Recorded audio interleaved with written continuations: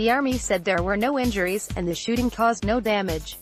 The IDF launched a search for the perpetrator, who sped away after the shooting.